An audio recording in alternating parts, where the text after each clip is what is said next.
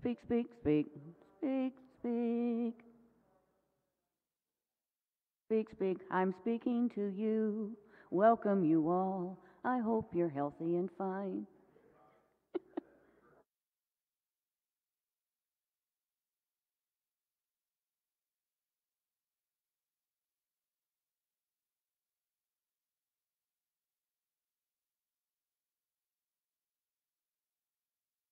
Yes, one more time for you all. Hello, hello, hello. Testing. All right.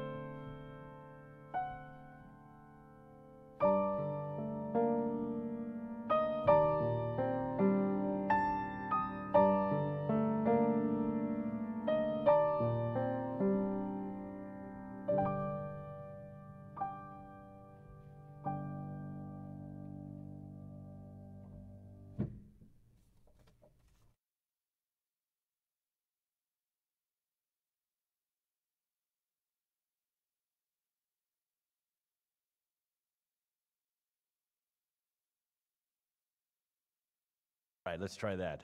Very good. The Path Jesus Walked, Villa del Rosa. What a beautiful tune. Welcome to worship today.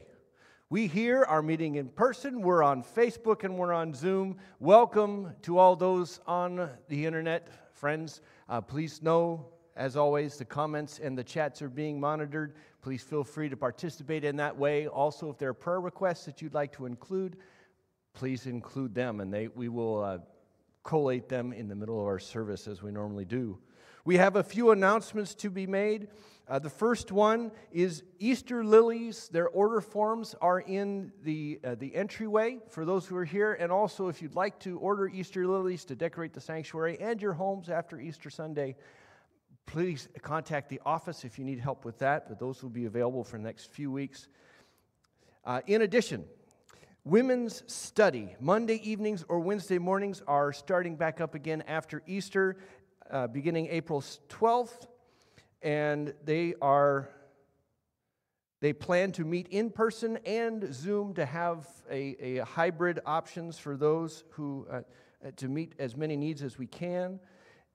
We'll be studying about Proverbs 31 and talking about the biblical picture of womanhood. Also, there's an Easter egg hunt. It is the same, but different. Children and youth, ages 2 through 12th grade, are invited to a Easter egg hunt March 21st from 1 to 1:30 at the McLean's house on Fawn Valley Drive, just across from the high school. And what you need to know is bring your own basket and dress for the weather, as we will be outside. And please contact Tina Ritchie or the church office for any additional questions. Let's see, we have a very important announcement. Before COVID, we had what was called a grief share class, and that was an opportunity to share about loss in the context of a group. And that was very important and a special moment for many of us. That is starting back up again. Hannah Hall is taking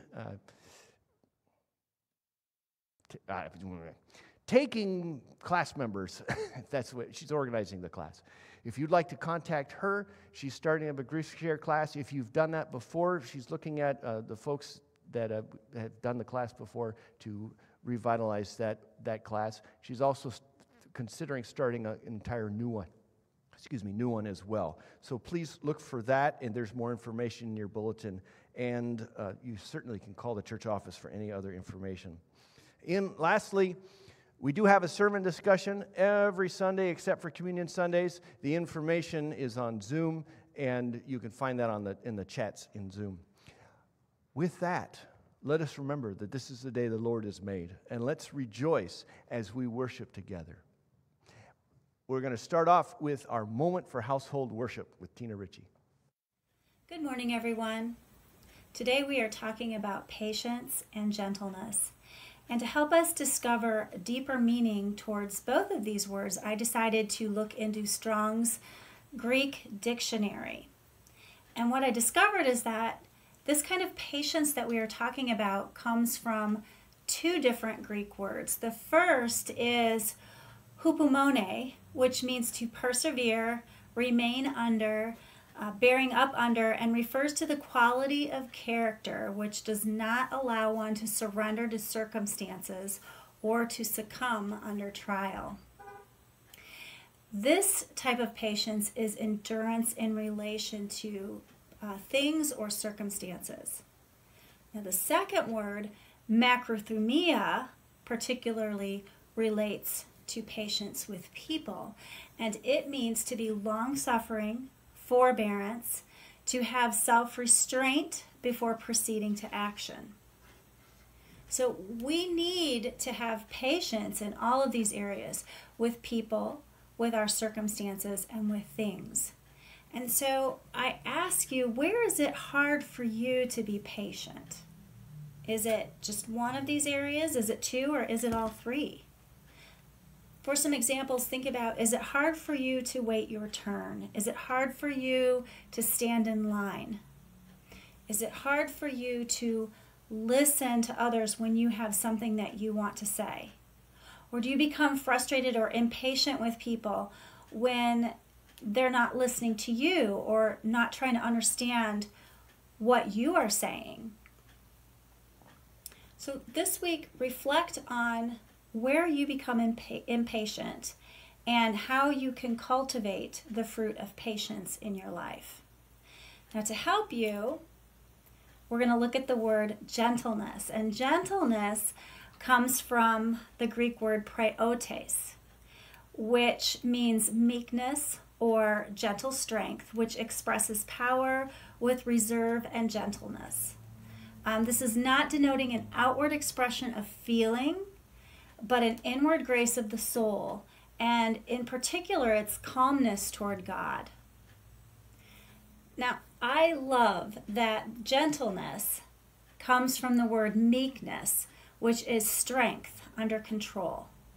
I don't normally think about gentle and meekness as about being strength, but it is. It's strength under control. And Jesus demonstrated this so beautifully for us. This means that it takes strength and power to stay in control, to be gentle.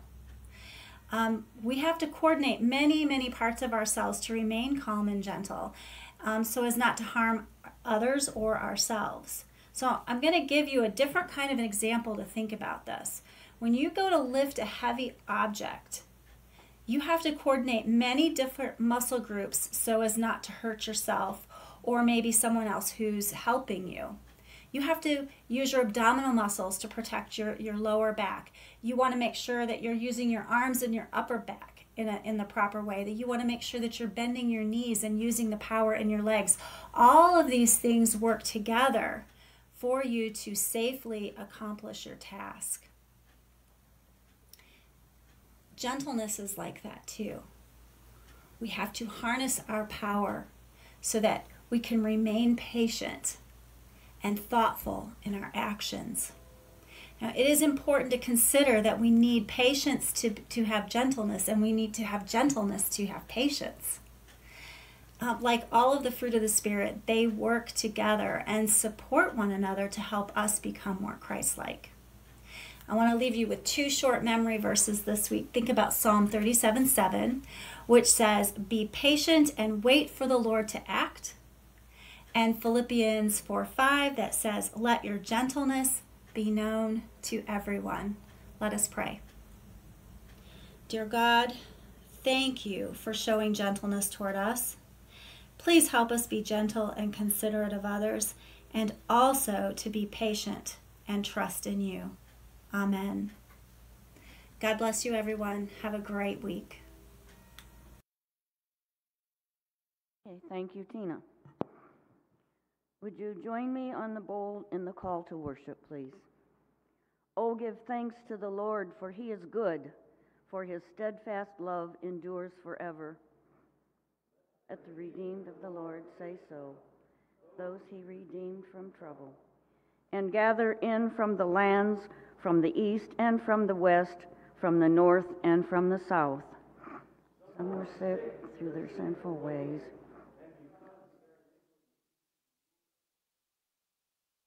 They loathed any kind of food, and they drew near to the gates of death.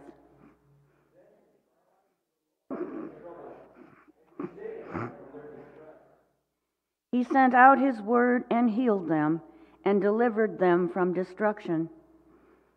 And thank the Lord for his steadfast love works to humankind.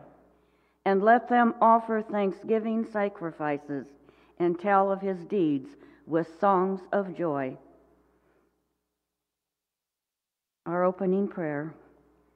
Lord, as we come from the routine of the week, give us sufficient grace to take off our masks and dare to be open and honest with you here and with each other, so that your grace may abound in our lives.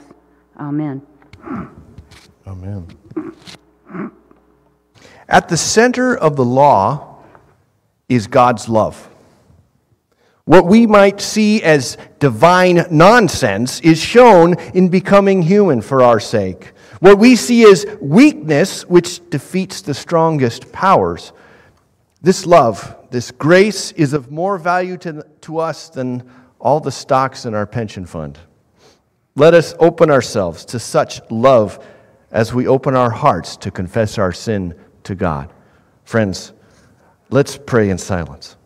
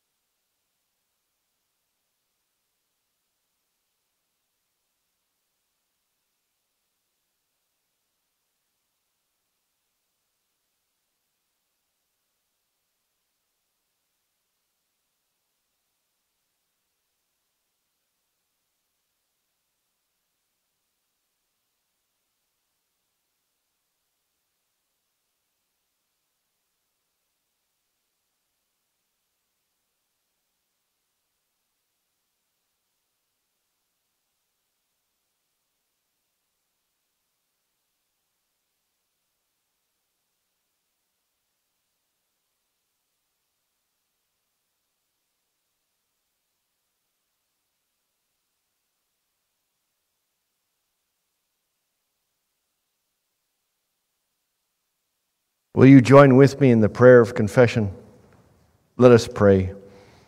God of holy majesty, we lift our hearts and eyes to you, acknowledging that we have disobeyed your holy law. We have been sorely wounded by our sin and call upon you to bind us up. Have mercy upon us in our distress. Heal us, restore us, shine your light into our darkness. Be glorified in us and through us, that with gladness of heart we may testify of your merciful kindness and steadfast love to us. Help us by your Spirit to bear witness to your healing grace, restoring mercy, wherever we find brokenness and ruin, through Jesus Christ, our saving Lord. Wholeness comes through God's amazing love for us and for the world. We are healed in order to bring healing to our world. We are strengthened in faith so we might be spent for others. We are set free from the bondage of sin to become servants of Christ. Amen.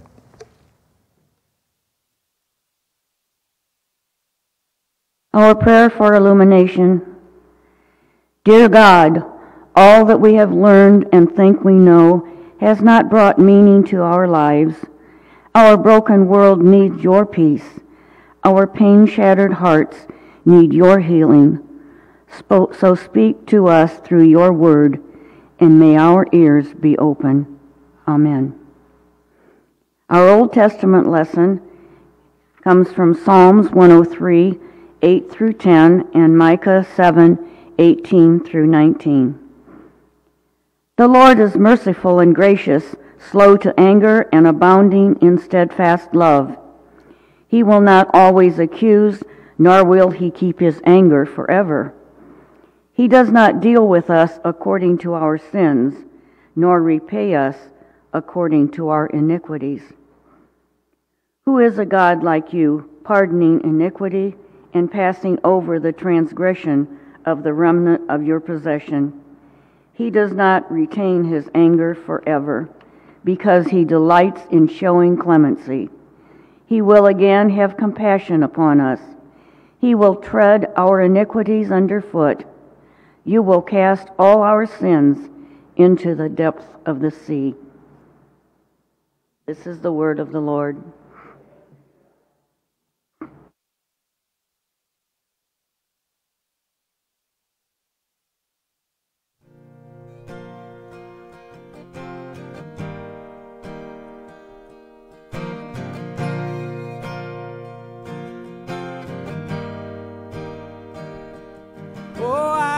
Days I lose the fight, try my best but just don't get it right.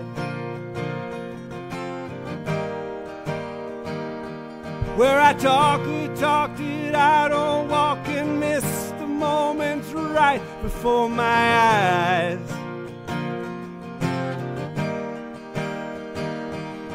Somebody with a hurt I could have helped. Somebody with a hand I could have helped. And I just can't see past myself. Lord, help me to be a little more like mercy, a little more like grace, a little more like kindness, goodness, love, and faith.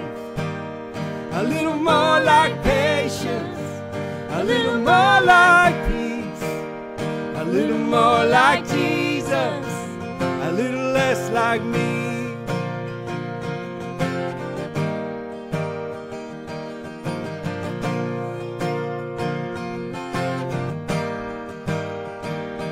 Well, there's no denying I have changed. I've been saved from who I used to be.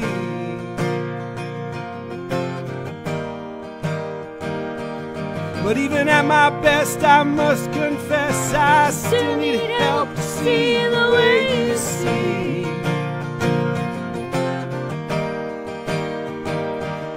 Somebody with a hurt I could have helped. Somebody with a hand I could have helped. When I just can't see past myself, Lord, help me to be a little more like mercy, a little more like grace, a little more like kindness, goodness, love, and faith. A little more like patience, a little more like peace, a little more like Jesus, a little less like me.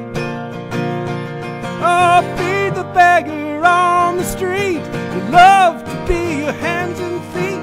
Freely give what I receive. Lord, help me to be.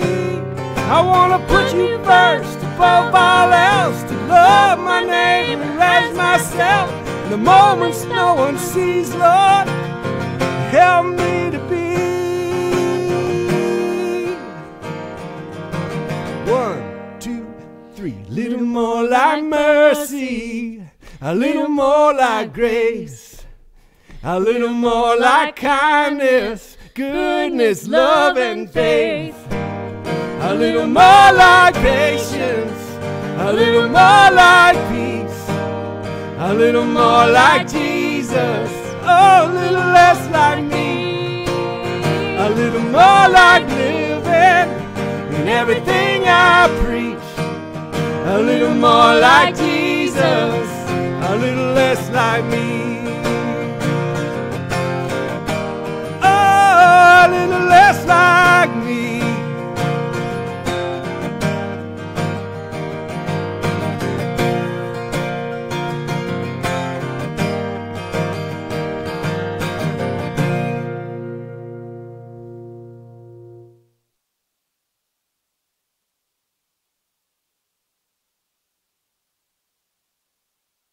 The New Testament lesson is from Matthew 23:37 and Ephesians 4:1-2. Jerusalem, Jerusalem, the city that kills the prophets and stones those who are sent to it. How often have I desired to gather your children together as a hen gathers her brood under her wings, and you were not willing. Therefore, the prisoner of the Lord, beg you to lead a life worthy of the calling to which you have been called, with all humility and gentleness, with patience bearing with one another in love. The word of the Lord.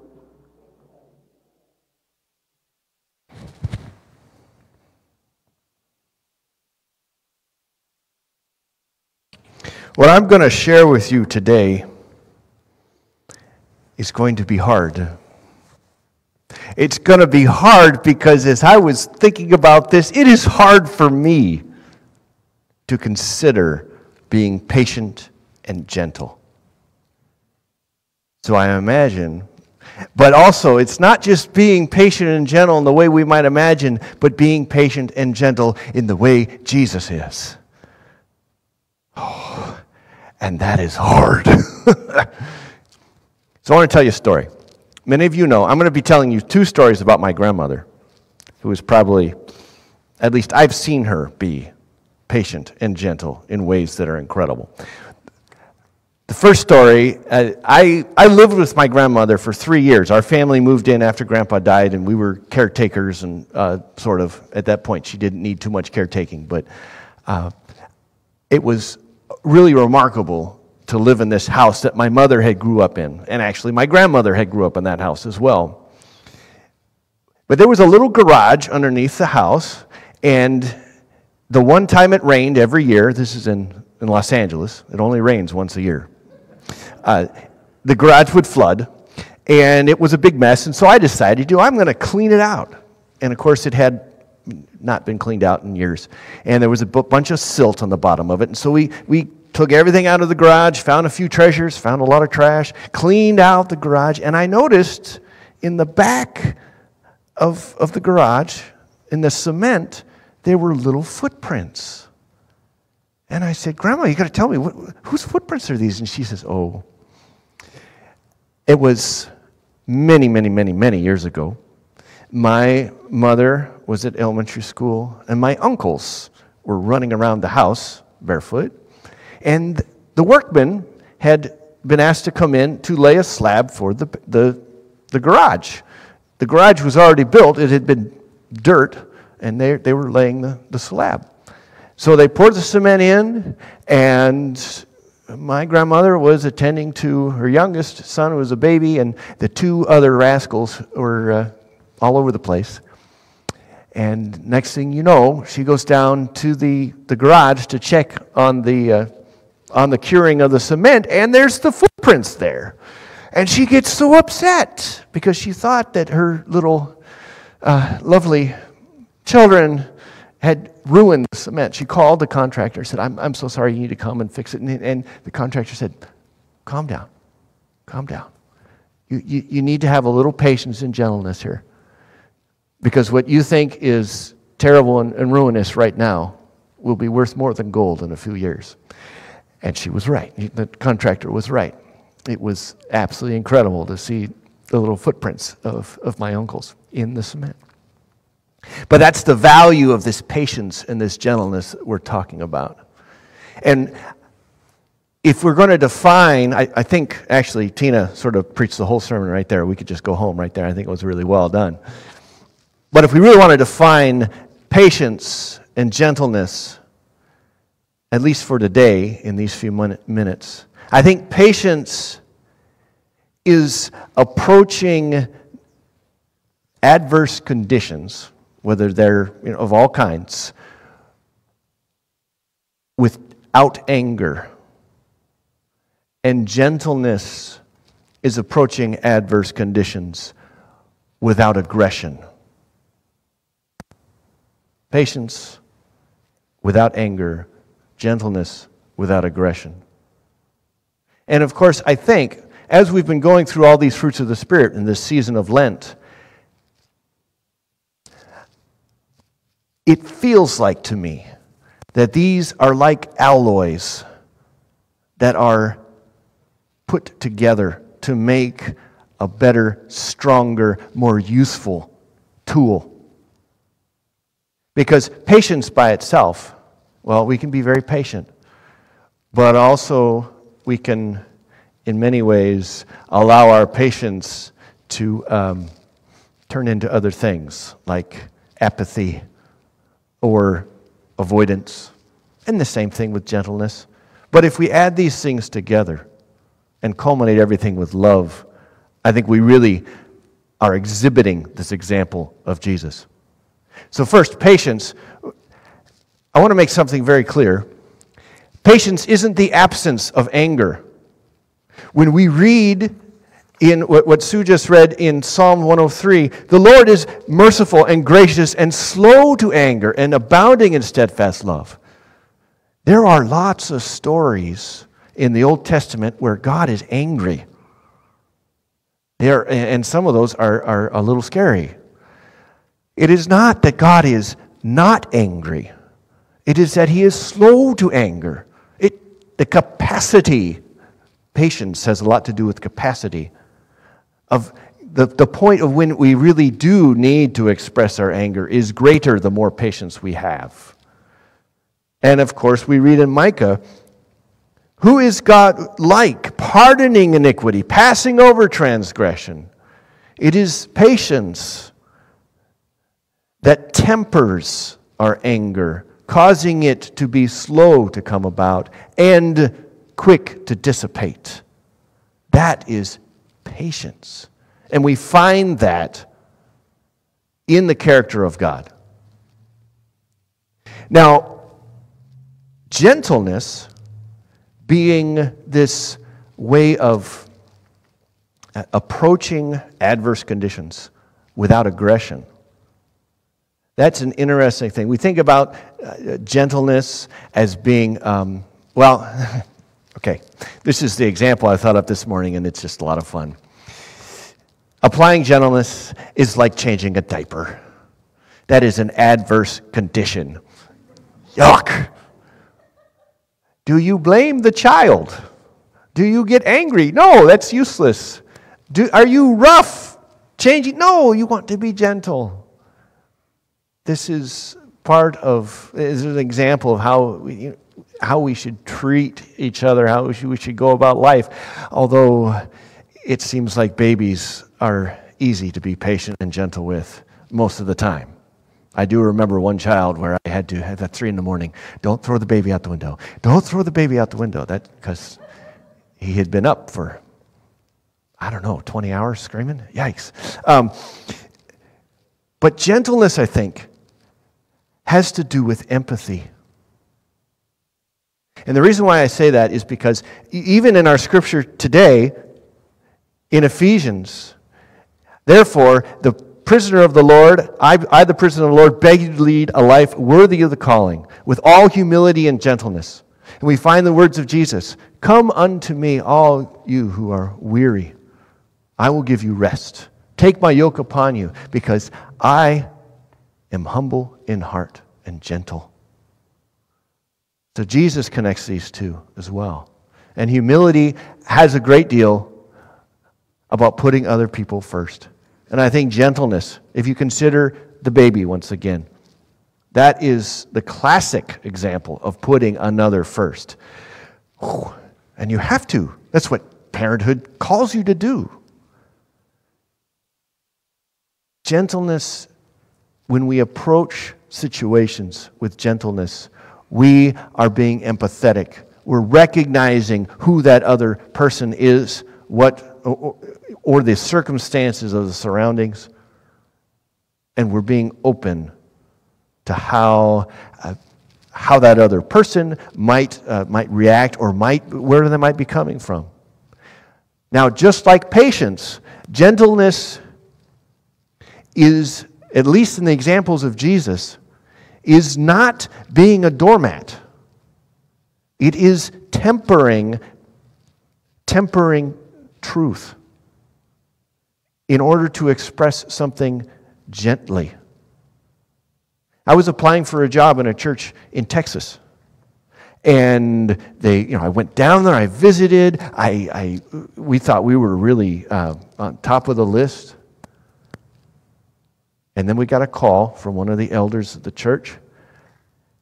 And oh man, what he had to say was, I'm sorry, we're not going to hire you. But he did it so gently and so honestly that I felt good afterwards. And maybe it's just because that's how you do it in Texas. I don't know. But he had something that was difficult to do, and he did it gently. When Jesus, in the 4th chapter in John, he is sitting by the well and the Samaritan woman comes up. He's talking to her and he is addressing her lifestyle. She's been married 5 times, and the one that she's with now isn't her husband. There's something going on there that's not good nor healthy. And he addresses it gently. And there are tons of times in Scripture where Jesus does this. Gentleness is not avoiding what needs to be said or done. It is tempering what needs to be said or done. Just like patience is tempering our anger, our or the truth that needs to come out. But in patience, in gentleness, especially when we find in 2 Peter, and the reason I bring up 2 Peter is the letter that Peter the Apostle wrote. He suggests there's about 3 things we should do in patience. First of all, we need not to be surprised. Friends, in this world, your patience will be tried. It will be. For those of you who know the fantastic script of the movie Princess Bride, life is pain, princess. Anyone saying anything different is trying to sell you something. Your patience will be tried. Jesus says persecution is a given.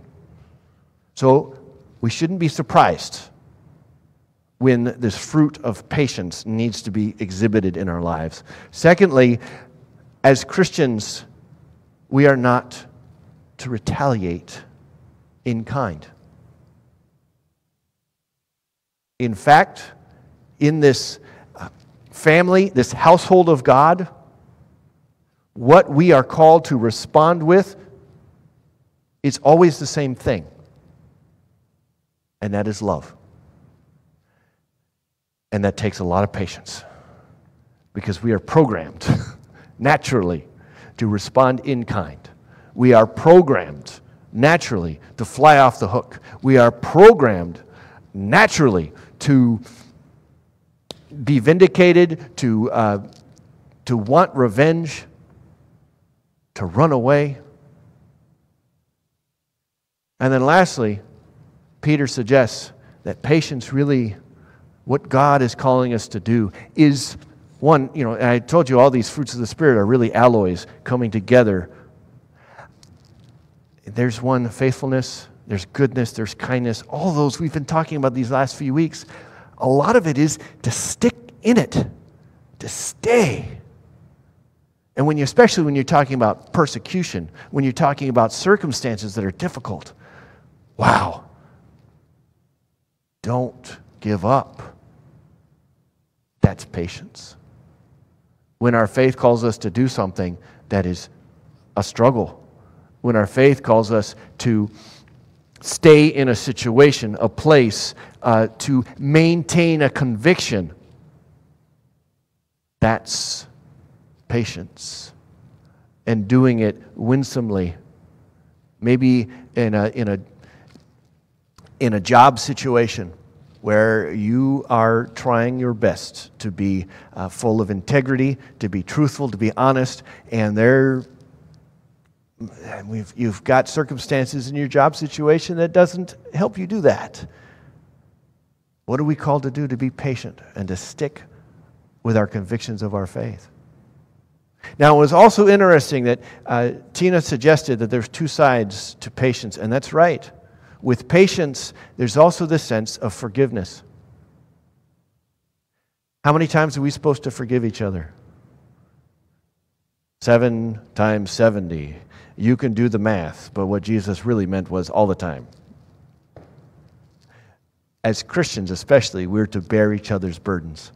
And many times, those burdens can be when a brother and sister, when a neighbor is hurting us. And that can be... I told you this was tough. The real ramification is this is very difficult and very hard. But we are supposed to bear these things as brothers and sisters in Christ. Now, how do we do this? We look at the example of Christ. Jesus died on the cross so that sins could be forgiven. If we are trying to exhibit patience, especially with people who are difficult, especially with people who wound us. And by the way, that's going to happen. That is going to be happening. John Lennon was not correct.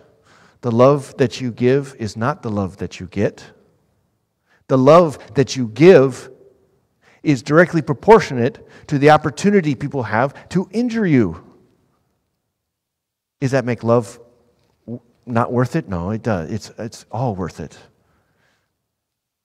But patience, how do we bear these things? And that is acknowledging that in Christ we are forgiven.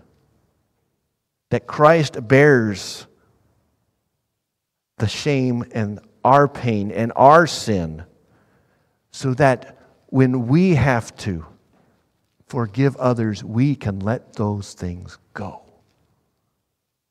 Acknowledging patience and gentleness, just as Christ offers us patience and gentleness.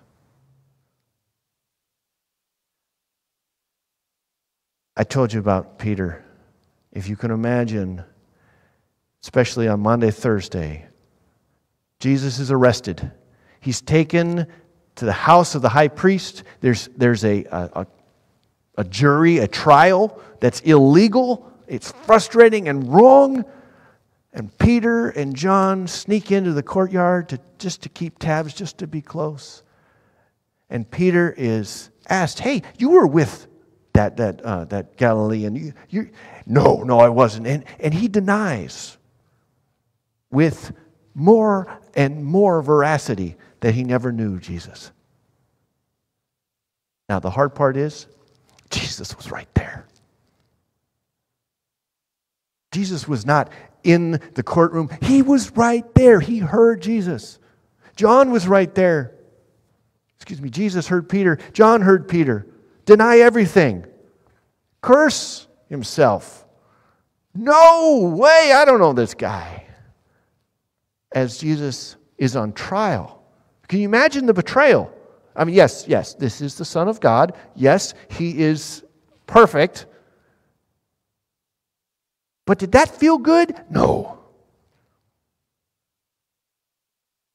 Skip a couple pages, and we're at the beach. And you can imagine where Jesus has a breakfast on the beach. They've been fishing all night. They come in, and Peter wants to draw near. But you can imagine that distance, because Peter knows what he did. And Jesus didn't have to be the divine Son of God to know what he did, because he was there. And how does Jesus respond? Peter, love my sheep. In this beautiful, gentle recalibration of the relationship. That is who Jesus is. Now, I told you I had another story about my grandmother. We lived about 2.5 hours away. So when my family stayed at Grandma's house, we stayed for a day or two or more, because it was just to make the trip worth it. And we would hang out in the neighborhood, play with the kids in the neighborhood, and it was easy because, hey, we're here for Christmas, we're here for Thanksgiving, and then, hey, see you next year. And there was a young man in the neighborhood who developed a reputation. And one day, among one of the things, he was a young man at this time, and his parents decided to go on a cruise, or figured that, hey, he's old enough to feed himself. He could stay home for a couple days. Well, he had a nice big house with no parents in it, and he invited several hundred of his closest friends. There were so many people that I think the wooden deck was about ready to collapse. You could hear the music for miles, and who knows what other things went on there. But that was just one of the things. He was a little bit of a wild child. But when I had moved into Grandma's house, just after Grandpa had died, there were, lots of people would come in and visit Grandma just to give their condolences. And this young man, who wasn't, he was a young man by that time, he was mid-20s, came to visit. First of all, I was shocked, because I knew this kid is the the little neighborhood kid, I barely recognized him. But he came to visit my grandmother and to express his condolences. But then he also said, Mrs. Moffat, thank you. Thank you for always having time for me. Thank you for letting me into your house and visiting with me whenever I needed it. And he went on. And I was flabbergasted. One, I had no idea my grandmother did that. But that's patience and gentleness. Being open constantly, even to the crazy kid in the neighborhood who was constantly in trouble. And there's the payoff too. And of course, it's the same beautiful thing that we find in our relationship with Jesus. It's that patience and that gentleness. Even when we screw it up so poorly, it is that same welcome we receive in Christ. So friends, this week, this life, how can we nurture patience and gentleness in our lives and in the lives of each other? Thanks for listening. God bless you.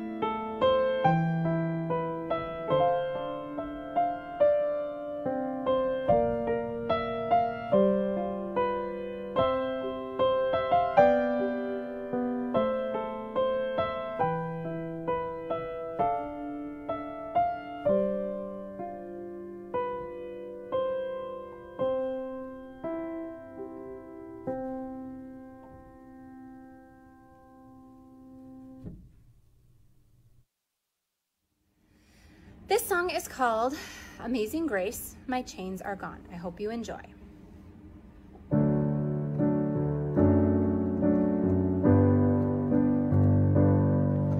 Amazing grace, how sweet the sound that saved a wretch like me. I once was lost, but now I'm found, was blind, but now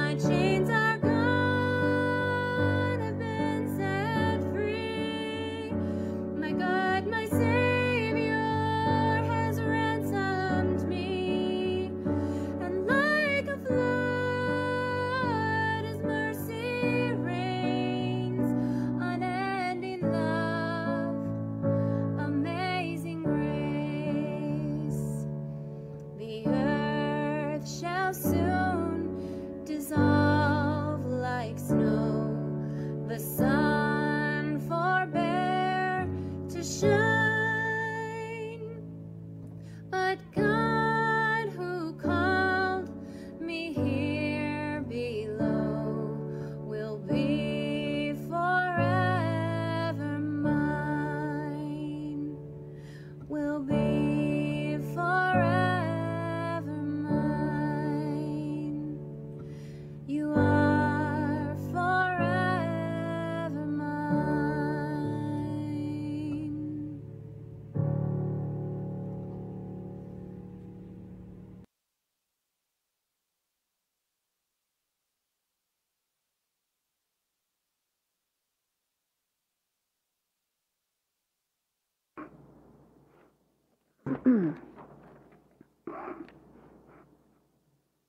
Our affirmation of faith comes from the study of Catechism of the PCUSA.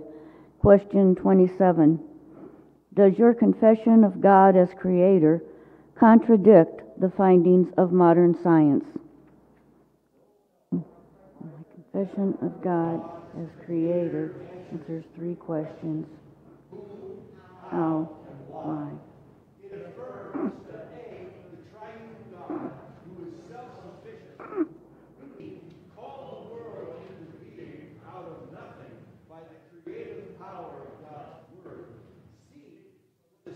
Of sharing love and freedom.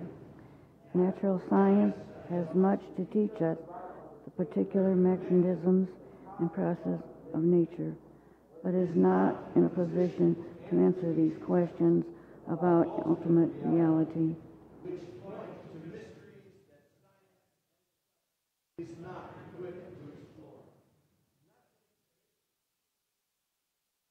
Contradicts the findings of modern science, nor does anything essential to modern science contradict the Christian faith. I would be happy to take any prayer requests we have for those in the sanctuary, and we'll be looking for those prayer requests that we have online. But are there any prayer requests now? Yes.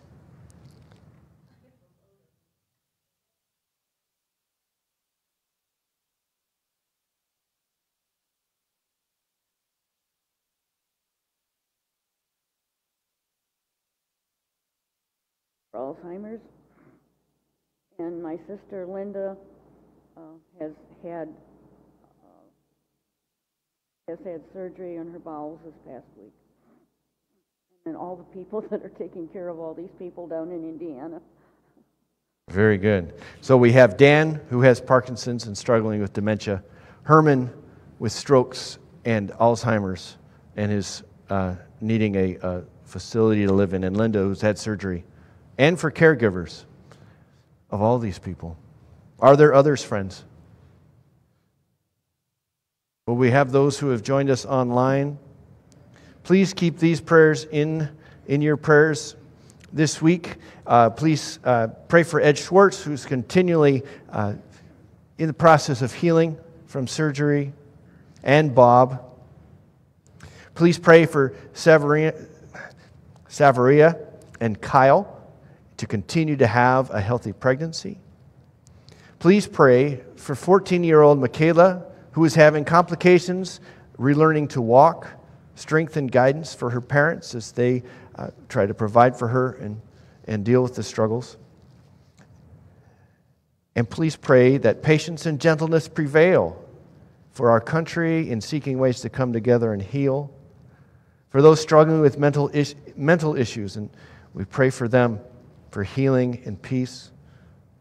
We pray for all workers giving COVID vaccinations. And we also pray for Jen Wenzel for continued healing and strength for her broken ankle. Friends, please keep all these things in your prayers this week as we, the family of God, support each other. Pardon? Thank you. And let's remember Walt Hungerford, who's now in Wellbridge and in Jack Allen. Let's keep them in our prayers as well. Sue, will you pray for us?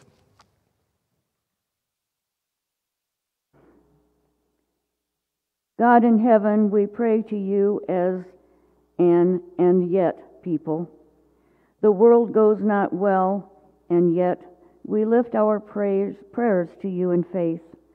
Violence and turmoil are rampant, and yet we pray for your peace and pledge to uphold justice in our lives and society.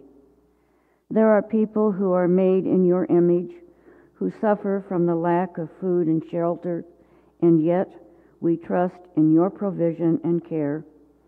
We do this because we have all heard of your love for us and the world.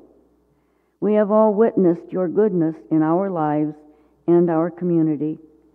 We have all felt your kind touch as you pierce our darkness with your care. Will you reveal your love for us and our world today? We lift up to you our prayers. We pray especially this day for those among us in need of hope.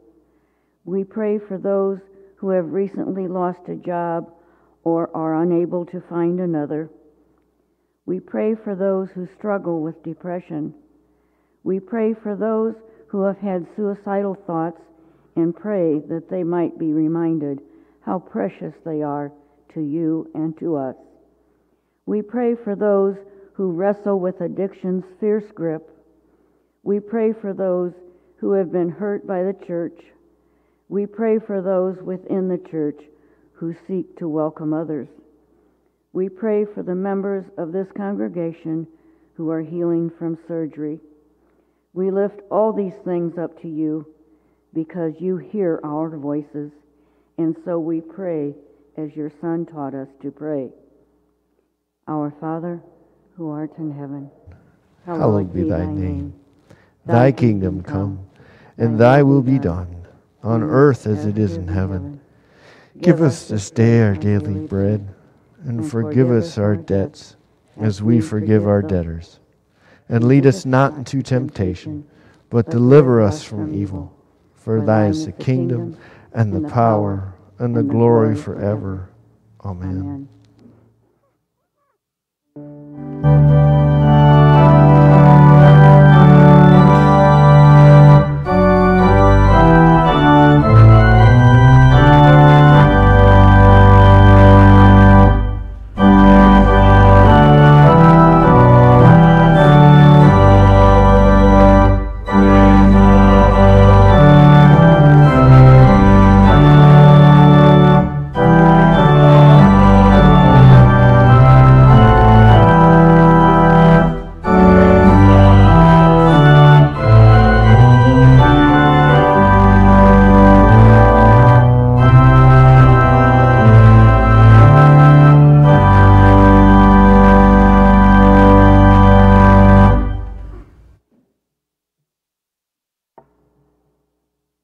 Our prayer of dedication.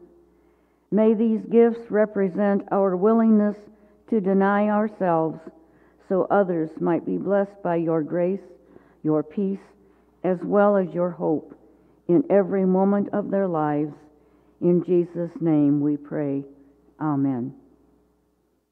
As we consider the gifts we can give to the church, I wanted to share with you two opportunities. The first is, please look out for further information about the Deacons' Easter Project. They are making Easter baskets, and there's instructions and examples in the entryway there. Also remember that there are different levels. You can go shopping for baskets. There's about $10 is the general price for a basket, and we have a shopping list. But also you could donate money toward those things or in other however you'd like. In addition, you can also help build the baskets, and there's more information on our website, but also in the bulletin information there too. In addition, I'm kind of excited. The Boy Scouts, the Scouts, they're not just boys anymore, but the Scouts are doing something exciting to try to encourage veterans, especially Vietnam veterans. We are making paracord bracelets, and that is a project that is just designed to be encouraging, and it's kind of fun, little crafty thing to take 7 feet of paracord and make it into a bracelet that's stylish and attractive. We'll be doing that. The Scouts will be doing that on Friday, this Friday, at 6:30 to 9 o'clock, I think. Is that right, Mike? Do you remember? Is that correct? Okay. And you're certainly welcome to be a part of that, but if you'd like some paracord and do that sort of thing at home, I can supply you with that in a day or two as soon as the Amazon box comes. So that's something exciting that we can do to encourage especially our veterans in our community. So that's something exciting. But friends, we have our song, Holy, Holy, Holy, Lord God Almighty. Let's sing that together as we close our worship.